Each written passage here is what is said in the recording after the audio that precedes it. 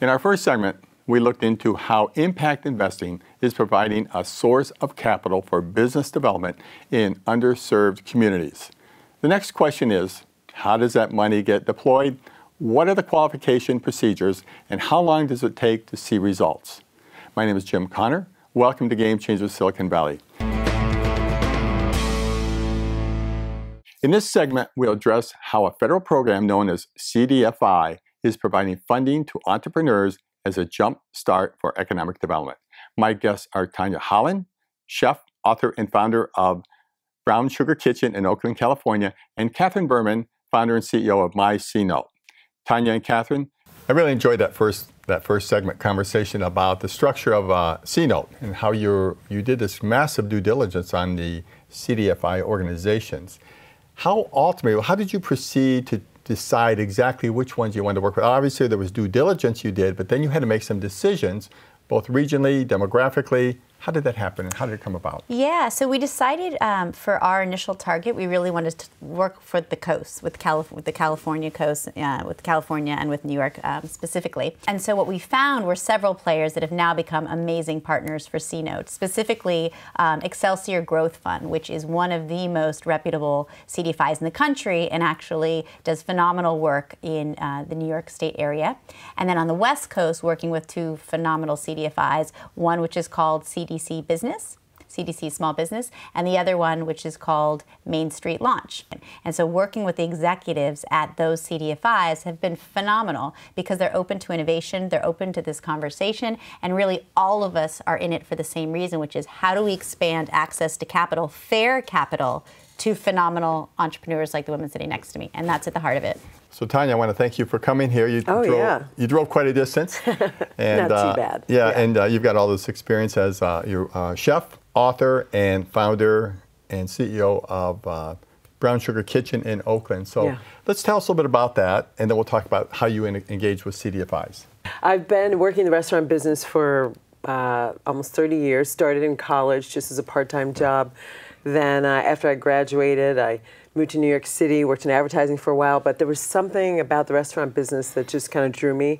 I mean, I know what it was. A lot of it was the entrepreneurial aspect and wearing lots of hats and just being able to be creative, but also business-minded. And so I just worked my way up, paid my dues, worked in a lot of restaurants there, went to cooking school in France eventually.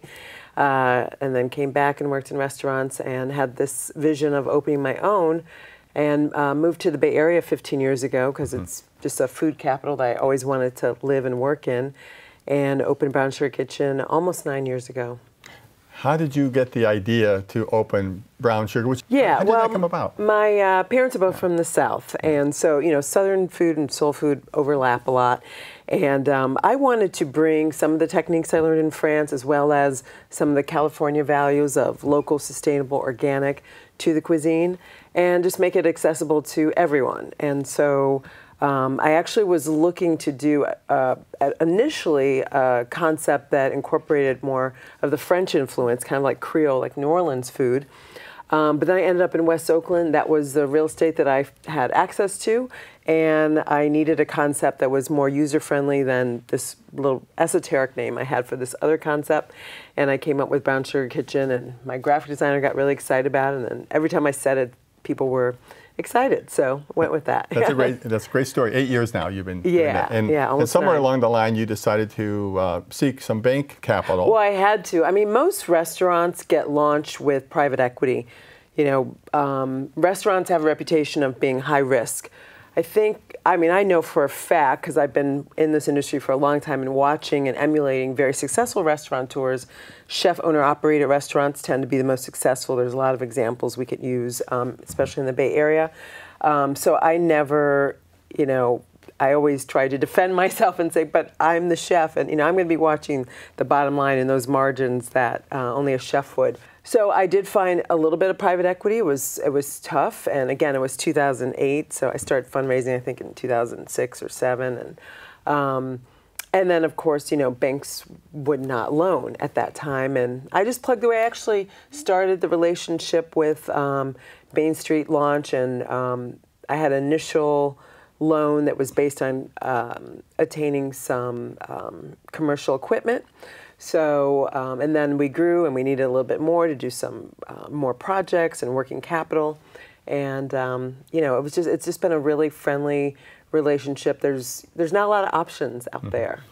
So if I get the connection right, you're offering opportunity for everyday people, if I may use that word, like me, to invest in your fund, and once I pass you due diligence background check, and to then be a part of a program that provides money to Main Street Launch, who invests in her business. That's right, and there's two aspects that are at least close to my heart. I think number one is really focusing on women and minority entrepreneurs. To me, we do this for two reasons. Number one, it's an incredible strategic sector. Just listening to Tanya, I mean, this woman's going to go, has already, right, done a remarkable job. How do you not invest in an entrepreneur like her? And yet, women across the board receive, you know, less than 10% of all small business lending dollars, right? Even though they are creating businesses at almost twice the rate of their male counterparts. And so there's a real gap there that needs to be bridged. That's one. And two is the opportunity with your savings, not just to invest in women and minorities, but also in your local community. So where we're going with C-Note is actually a hyper-local strategy that you can reinvest in your community. So what if you knew as you slept that your savings dollars didn't go into some vault or some asset class that you have no idea what it's contributing to, but actually went to support brown sugar. So those are the kind of things that we're targeting to make sure that our dollars are conscious, that this capital is actually driving the communities we care about, not just the businesses we're detached from. I think everybody agrees a restaurant business is probably the most difficult to start. Turnover can be relatively high.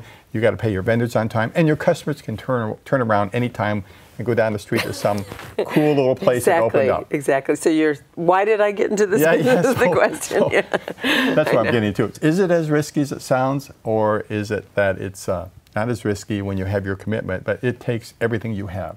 You know, it really depends on the business model. I mean, there's a lot of different business models within the restaurant business.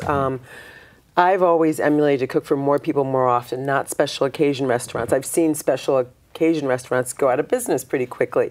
They have a lot of, you know, high-end tableware, you know, so they have that breakage. It's very, you know, big wine lists that are very expensive to maintain.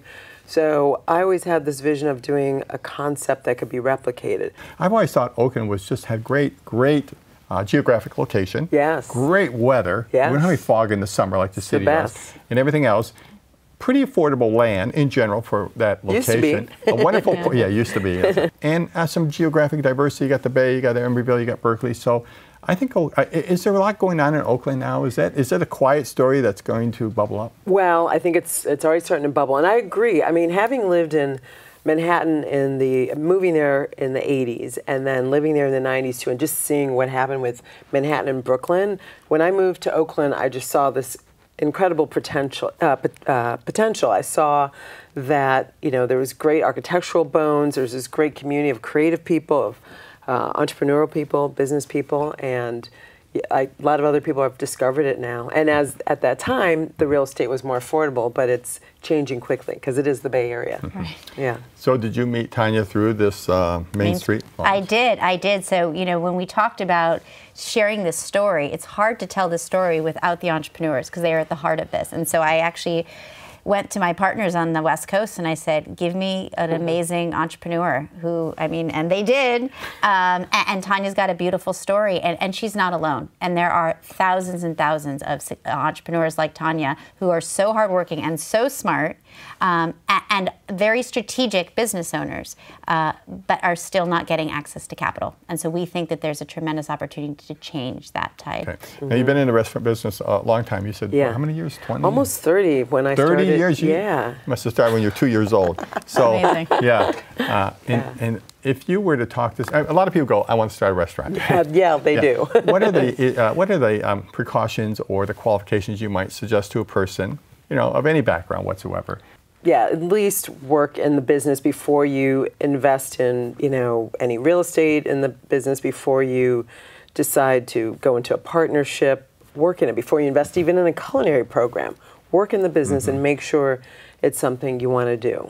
Are you the sole owner of the business? I am. I do have some investors, but I'm the owner, And what's your thought for the future? Are you going to just keep this going? Do you want to, shall I say, sir, do you want to franchise it? What do you think is going to happen in the future? I want to do multiple units, and I've already have a couple location opportunities that I'm trying to fund. Hopefully there'll be brown sugar kitchens everywhere. Yeah, that's a good name. There's some, maybe even international opportunities. My cookbook just got translated to Japanese, so there's an interest over there. A Dutch film crew came a couple weeks ago. So you never know. I'm glad we got you on before you became too famous. That's right. Yeah. That's great. That's great. Well, what's coming up for you next then, Catherine? Are you've got this launched, right? Mm-hmm. Yeah, we're working with 4 CDFIs right now, and we keep expanding them. And so really we are open arms.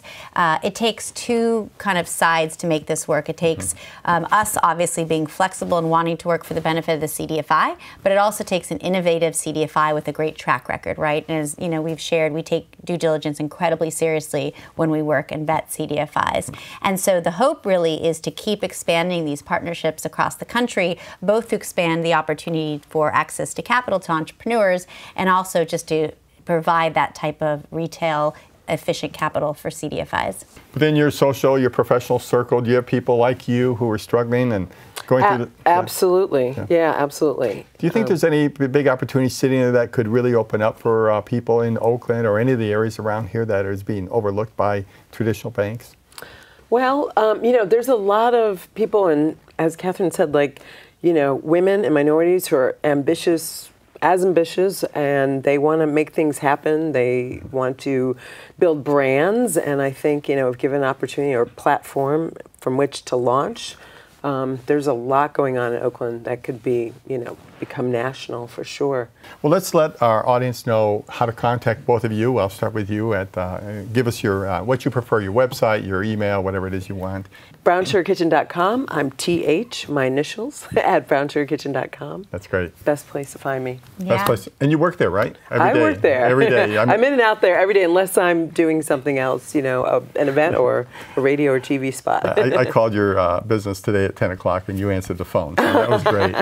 And Catherine, what's your follow-up information? Yeah, so you can get in touch with us at CNote. It's mycnote.com, and you can always email me at cat@cnotegroup.com. We love hearing from folks, and we love connecting entrepreneurs to CDFI. So one of the byproducts of this initiative has actually been not just capital for great savers and capital for entrepreneurs, but actually exposing CDFIs to entrepreneurs who thought they had no way of getting capital. So we're hoping that these are some of the fun things that will come out of this. I want to wish you every success. Tanya, really wonderful to have you on here. Thank you. You are such a role model, and I'm going to have to drive to Oakland and come to your place. Please. I will do that. Because I love that segment at Brown Sugar Kitchen. That's right. Next segment at Brown Sugar Kitchen. Thanks so much. Good. Really enjoyed it. I wish you both every success going forward. Thanks for having us. This is Jim Connor. Thank you for joining us for this week's episode of Game Changers Silicon Valley. Each week we'll address an area of innovation that may emerge as a game changer of tomorrow. You can follow us on our website, gamechangers.tv, Facebook, or Twitter. We look forward to your continued interest in upcoming shows.